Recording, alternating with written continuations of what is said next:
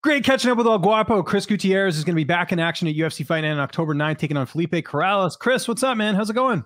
Doing good, man. Grinding, working. I bet. Well, it's good to see you back in action. I know we haven't seen you since February. Was this by design, or were you trying to get a fight in between there? What's sort of the reason for the layoff? Yeah, of course. I was trying to get a fight a little bit sooner, but all things happen for a reason, right? Yeah, no, for sure. I guess just stay ready just in case. Were there any fights that fell through, or was it just always just kind of wait and see? Just wait and see, and then the opportunity presented itself in October, and so we made it happen.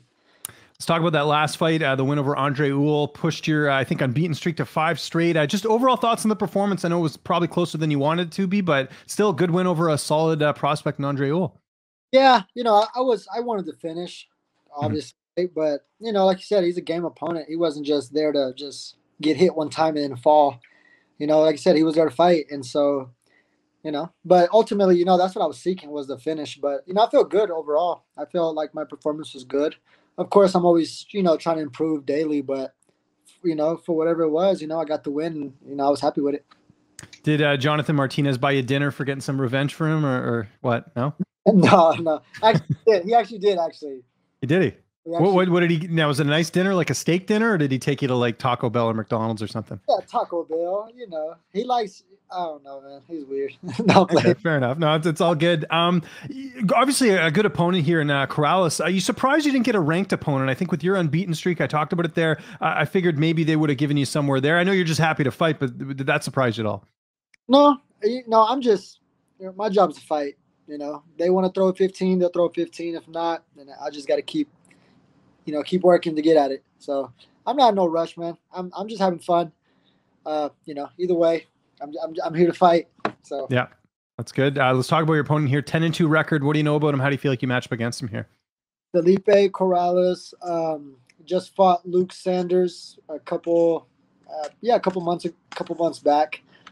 Good win.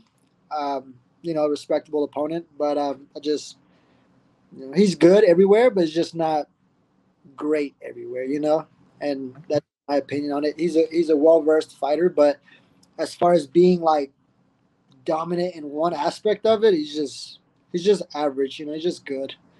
Okay. There you go. Training camp, same cast of characters. Anything different this camp, or still working with the killer team over there at Factory X? Yeah, still working with the killers, man. Just focusing more on me, not so much who I'm fighting. Is just focusing on my craft and just trying to get my mind right. That's just, for this, like, was it 6-7 month layoff from February, all I've been doing is just like focusing on myself, not really focusing on who I'm fighting, what opponent, this and that, all the other, shit that goes with it. Just me, Who've been some of the main training partners? I don't know if Jonathan Martinez is back in the gym, but what about Yusuf Zalal, Colin Anglin, guys like that, or who are you mainly working with? I mean, we got a couple new guys, really good, but yeah, working with Brandon, Jonathan, Yusuf, like I said, Colin, Mini Hunt. It's just a lot of killers in there, really. But every person you grab to work with is going to be a tough day. So just grinding every day. I know it's not your weight class, but how much of a boost was that last week and seeing Anthony get that win? I mean, that was an incredible performance. Oh, of course, it's still a teammate at the end of the day. So, it's good for him. He's able to propel his career and keep going up too. So, it's always good to see someone do good, especially someone that you like and you consider a friend, Well, and I like too, and I know some people didn't like the post-fight stuff that he did, but I thought it was, a lot of people were talking smack about him when he lost to Rakic, and now here he is, nice winning streak. He's back in the driver's seat. I thought it was cool of him to kind of show that emotion and say, look, I'm here, I'm staying, I'm not going anywhere. Honestly, it's you can't make everyone happy, right? You just, I think what he did was awesome. Same here, yeah. Ryan Spann was talking a lot of shit about him, saying that he was too old, this and that, whatever he was saying to him. And as you can see, you're still a human at the end of the day. That shit still eats at you. So he took it personal. And after he subbed him, the emotions came out a little bit. It happens. It's part of the game. Don't talk shit. If that's just my opinion on it. Don't talk shit, and that stuff won't happen. But he was, and those emotions came out, and he corrected himself. He even apologized a little bit. He was like, I'm not, I don't hate the guy. Just everyone is saying this and that, and I had to speak on it. So respect to him. Yeah, I agree with that. How's the weight cut going? I imagine, got plenty of notice for this one, it seemed. So Yeah, I mean the weight cut's good. I'm right on track where I need to be, and so the weight cut's never really been an issue for me. So yeah. I always train. It's not like the training camp is the weight cut. I Okay. train. I still eat good, so I'm Good ready stuff. for. Who's going to be in your corner for this fight? Mark Montoya. Who else will be in the cage with you? Yeah, there's gonna be Adam Martinez is gonna be, and then my little brother Oh, Ben. cool. Okay, that's So, awesome, man. yeah, Good. wanted to bring him along for this one. So That's great. I don't know much about your brother. Is he a fighter as well, or is he like what's my little brother, I mean, he went to school for like journalism and photography and all that, and so he's gonna be doing like a lot of like behind the scenes and all that. Oh, cool.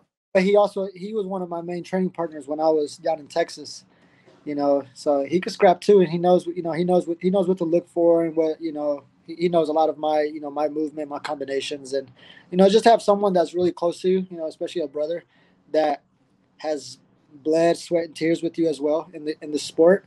So it's not like he's completely oblivious to what's going on. He's just yelling stuff. He knows what to look for, but just wanted to have him close for this fight. Is this the first time he's cornered you for a UFC fight? For a UFC fight, yeah. Yeah. Cool. That's awesome, man. Love it. How's the fight playing out on October 9th? How do you see it going down? Man, I've never been. I visualize things all the time, but it's always me. It's right now is just everything is firing on all cylinders. So Mhm. I don't want to give no predictions. I've just never been that person. I envision myself winning. In terms of the implications of this fight, I talked about it there. Do you want to get one more fight in this year? Or are you looking more towards next year? I guess it's just assuming see how this fight goes type thing. Yeah, hopefully everything goes well. December's coming up, and hopefully my teammates, the main event on that one, Anthony and that Rakic. So maybe, I don't know, throw me on the card somewhere.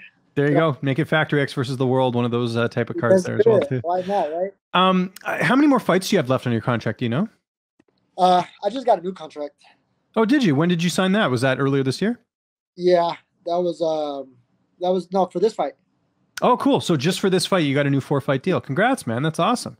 I appreciate it, man. Thank you. That must be nice though, knowing that going into a fight like this, just have a nice notice for the camp, and now you got a new 4-fight deal. Like the promotion obviously believes in you, so otherwise they wouldn't re-sign you. So that must feel pretty good ahead of this fight. Yeah, of course. I'm excited, man. Like I said, I'm firing on all cylinders. My mind's right, and body's keeping up. That's all I can ask for, and I'm excited. I just I'm kind of done with the talking and thinking. Now I'm just ready to just go and just we're 3 weeks away. It sucks, all that time, but it just gives me 3 more weeks to just prepare even more. So I'm ready. 2 more quick questions. First one, how's your son doing? I don't know if you're getting to see him or not or whatever. It's obviously terrible what's happening. We talk about this every interview. Yeah, I mean, you should be seeing your son on a regular basis, and as a fellow dad, I definitely feel for you. But what's the latest with him? When was the last time you spoke to him? 2018. It's been that long, really? Oh, sorry to hear that. Yeah. So, yeah. I appreciate that. But I got people. I got a good group behind me that's helping me. And so we're firing on all cylinders, trying. It's hard. It's hard because it's really hard to even talk about it because you say the wrong thing, you get screwed. So it's like, we're fighting. We're still. Well, that's good to hear. And I just bring it up as well, not only because I'm a dad as well, but also because I don't think a lot of people know single fathers don't have a lot of rights, So I want to kind of get the word out there as well that this happens to a lot of Americans, a lot of people in general, right? So yeah, like my case is no special, right? And I always make mine's no special. It's not better than anyone else's. It's another statistic. I'm just another one, but it's like there's just too many of that going on, and. Yeah. Kids need both parents, but that's the most important part is, they need both parents. Hopefully, I don't know. I always say for this fight, I'll always say, not even for this fight, there's a reason why I'm on a 4-fight win streak. I made a promise to him a while back that, I will see you again.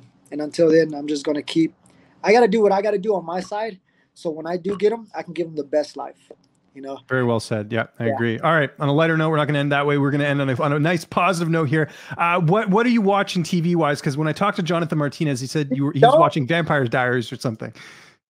I am not watching anything. He's watching that. No, I'm just watching, whatever's really on TV. I don't really have like A Netflix set show or anything. or Yeah. anything like that. I just watch whatever, Like last night I was watching Transformers. So Awesome. There you go. That's yeah, good. Yeah, I was a little surprised when Jonathan said that. I was like, I don't know where that came from. I don't know if he's trying to be funny or whatever. So no, he will actually be watching like Vampire Diaries, and he'll come out and he'll just be like, he'll come out and like knock on the door, boom, boom, and I'll be like, what? And he's like, this happened in this episode, and then he'll be like, I gotta go back, and he'll go back to his room to watch it. And I'm like, I don't care. Stop. there you go. Chris, thanks so much for doing this, man. Always a pleasure. Anyone you want to thank, any sponsors, any social media, I'll give you the last word. Yeah, social media, you can catch me at El Guapo MMA and C Gutierrez MMA on Twitter, Facebook, El Guapo. My team, Factory X, of course, my management team, Iridium Sports, all my sponsors, all my family, and all my friends and everyone that's ever, loved and support me, and the continued love and support. I appreciate it, and I love you all you guys back.